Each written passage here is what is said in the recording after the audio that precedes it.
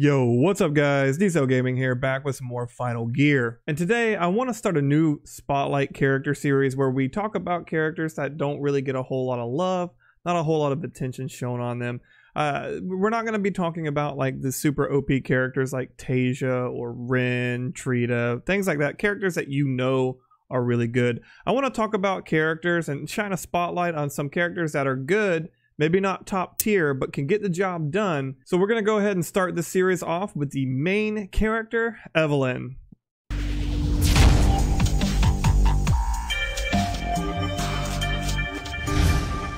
So my goal for this series is to highlight characters that don't get talked a whole lot about, and I don't want to talk about the characters that we already know are super OP.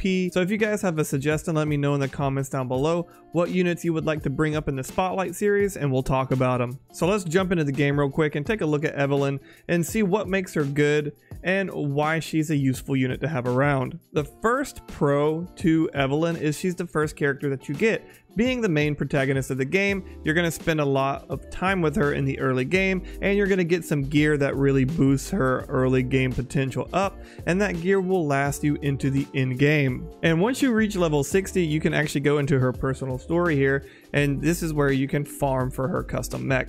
Now the benefit of doing this way is that you can actually farm her custom mech on the side while you're farming for Elizabeth or Viorate, so you can actually be farming two pieces of gear at the same time without sacrificing one or the other. What makes this really nice is that you can actually farm for both at the same time while trying to pick out those two secondary stats that you want on the custom mech pieces. So farming for her custom mech is really easy and simple, and you're going to be kind of doing that along the way anyway while you're leveling up from early game to mid game to end game. Thanks to Evelynn's bond reward, since she's an SR and she gets those 5 dupe sequences, she's actually pretty easy to go ahead and get up to 5-star and get all of her skills unlocked. So that's another main for her. But one of the cons for Evelynn is she's actually pretty hard to pull dupe sequences for. So you're gonna have to waste some sequence cores to get her up, to get her talent levels up. Now, one of the things that makes Evelynn really great as a unit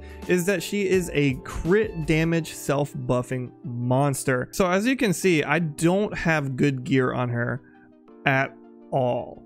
There is like all single substat pieces. They're all level 60. They're not augmented, no chips, and she is already at a baseline 75% crit chance. If I had her attack up a little higher, she would be doing a considerable amount of damage, and I would probably have her on my team too. However, I haven't really built her because I have other units that I'm building at the moment, but yeah, she can actually deal out a considerable amount of damage, even though she may not be like tier 1 or tier 2. Some people call her tier 3. Some people call her A tier. It is what it is. But her damage, while good, it's not going to compare to the OP characters, but it is going to be enough to push you on into the in-game content, and even high enough that you could comfortably put her on a team 2. Now, going back to talking about her self-buffing and her crit chances, you can see she has boost crit chance and boost damage, deals 30% more damage to enemies while below 30% health. Standard attacks have a 50% chance of boosting damage by X amount of percent for 5 seconds, and that can stack up to 3 times. She can actually be a very good finisher because once an enemy is at low health, she's going to deal an increased amount of damage to them, so she can help finish off low straggling units. And her last skill, boost damage by 11%. Critical hits have a 14% chance of boosting damage by 40%, 12 seconds. So this, again, all my skills are level 3, so they're not max, but as you can see, she's going to boost her damage. Her crit chance are going to boost her damage even more, so she's self-buffing. She's got a high crit chance, so she's going to be proccing this stuff all the time. And on top of that, if you go ahead and invest in her and you bring her all the way up to UR, she's going to get that deals 2 times damage when she's below 90% HP. So this is going to be pretty much active at all times. So if you invest in her, she will carry you on into the end game, and you will be able to clear content with her. Now, I want to make it clear, I'm not suggesting build Evelynn over Ren or Tasia or whatever. However, if you're a free-to-play player, she is a very viable option that can really help your progression out. And another thing that makes Evelynn really great if you invest in her is her passive talent. So she actually has shield shredding capabilities. Once you've invested the talents into her, she's going to deal extra damage to those shielded bosses and those shielded enemies. So my final thoughts on Evelynn. Evelynn is a fantastic unit. If you're free to play and you have no other options, you can pair her with Viorate, Snowy, or Elizabeth and Solveig, or Schmilly if you have her, and she's gonna deal excellent damage. She is great paired with Viorate and Elizabeth or Snowy. She's gonna deal enough damage to catch you into the, or get you into the end game. She's gonna get you there. You might not be topping the leaderboards with her, but she's gonna get the job done. And that's what makes her great, is you don't have to spend any money to actually utilize her. Now the cons of her is, you know, again, it's gonna take more investment to get something out of her that you could use, like Ren, for example.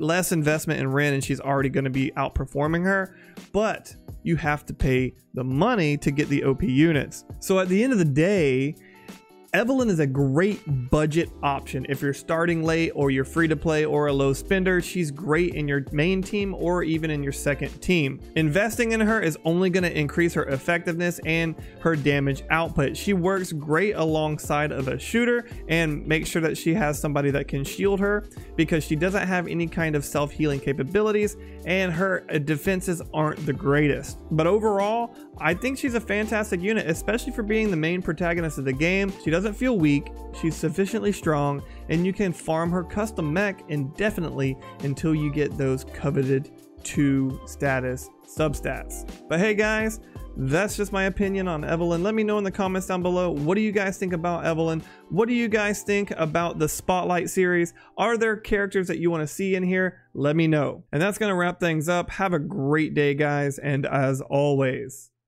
I'll see you in the next one.